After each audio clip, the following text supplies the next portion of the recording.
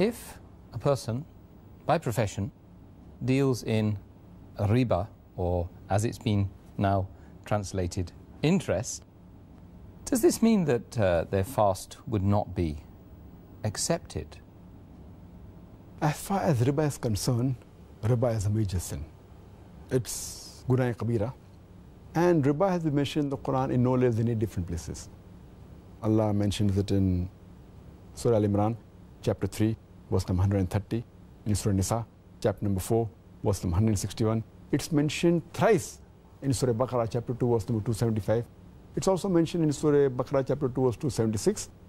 And also in Surah Baqarah, chapter 2, verse number 278 and 279. And I'll quote that last verse only. I don't intend giving a speech. Allah says in Surah Baqarah, chapter 2, verse number 278 and 279, that give up what remains of your demands of usury. And anyone who does not give up the demands of usury, interest, riba is the Arabic word, if anyone does not give up the demand of interest, then take notice of a war from Allah and His Rasul. If anyone deals in riba, in interest, in usury, Allah and His Rasul will wage a war against you. It's more serious, it's a bigger sin than having alcohol. It's a bigger sin than taking drugs. Because when you have alcohol, when you take drugs, when you have pork, it's a big sin, but Allah and His Rasul will not wage a war against you. But if you involve yourself in riba, whether take or give, both, when you take interest or give interest, both of them are major sins.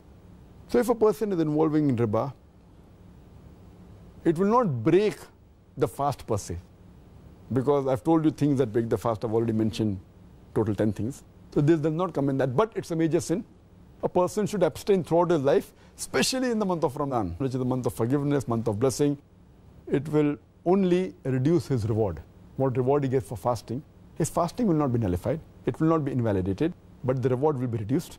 And as the beloved Prophet Muhammad said, the Sahih Hadith in Sahih Bukhari, volume number 3, in the book of fasting, Hadith number 1903, the beloved Prophet said, a person does not leave his false actions and false talks.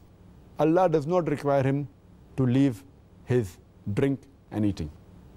The person who does not abstain from doing wrong things, saying wrong things, haram things, Allah does not require him to leave his eating and drinking. So based on this, it is haram. His reward for the month of fasting will be reduced. It may be nullified also.